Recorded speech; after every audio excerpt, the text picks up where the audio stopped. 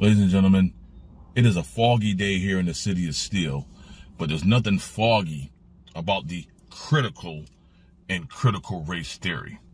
Here's my take. If you agree with it, great. If you don't, that's why we live in America.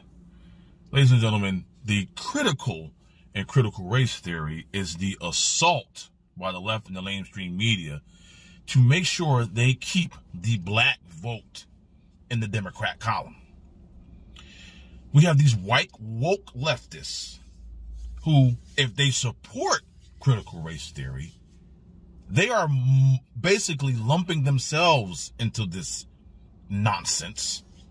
So I have a challenge for the white woke. If you support critical race theory and you think that I'm oppressed, then give me your money.